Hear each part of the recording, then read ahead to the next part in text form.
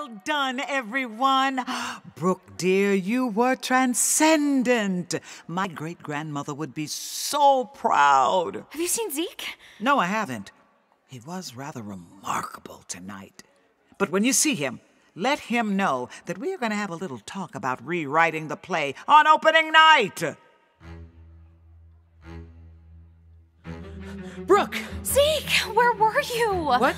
When? Just now, during the show. The show already happened? What? I was knocked out. Well, someone did your part in the play. Do you know who it was? I think so, but no, it couldn't be. The song he sang? I think it was him. The boy from the first production.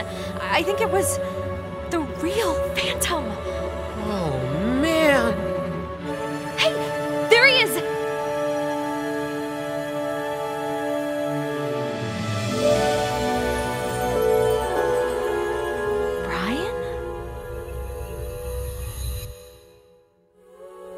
Goodbye, Brooke.